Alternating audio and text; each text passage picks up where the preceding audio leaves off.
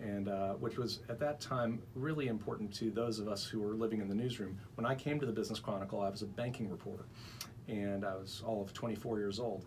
And to know that the chairman of your parent company didn't come necessarily from the advertising side or the marketing side, but he came from the newsroom. You really felt like the owner of the company had your back when it came to some of the tough news that we had to cover about the business community in good times and in bad.